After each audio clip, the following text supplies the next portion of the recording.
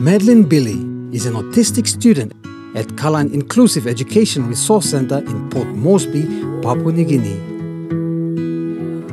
She is one of the 50 students at the Learning Center for Children with Hearing, Sight, Speaking and Mobility Challenges, as well as autism and attention disorders.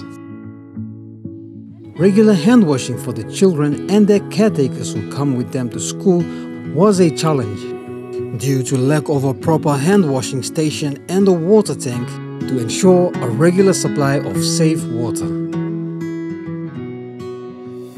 Thanks to the funding from the Australian government through the Education in Emergency Response and Recovery Plan, these challenges have been addressed. The children and the caregivers now have an outdoor user-friendly hand-washing station where they can wash their hands regularly with soap and water anytime. In addition, the center now has a regular supply of safe water for drinking and for the hygiene needs, thanks to this new water tank. But I was playing, the dirty things was come to my hand. After I play, I come and wash my hands. Now we have these hand washing facilities. We're more glad that we can teach our students and guardians proper hand washing and to make sure the students are washing their hands regularly.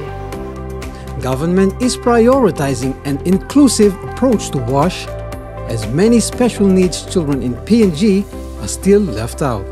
For WASH facilities in schools, we want all of them to be user-friendly and accessible to all students, including the ones with special needs. Kalan Inclusive Education Resource Center is just one of the schools where UNICEF supports access to WASH for people with special needs in PNG. UNICEF supports an inclusive approach to WASH, leaving no one behind, including people with special needs, both young and old.